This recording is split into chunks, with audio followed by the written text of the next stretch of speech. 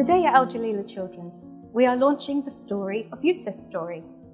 This book is about PTSD, how it can occur, and how it can be treated.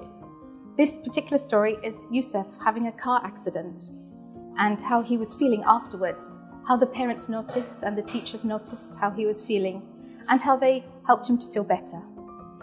This simple children's story is meant to help children, parents, teachers, and family members understand what post-traumatic stress disorder is, how it can occur, how it can manifest, and highlight the feelings the children are having are real and valid, and most importantly, that PTSD can be treated.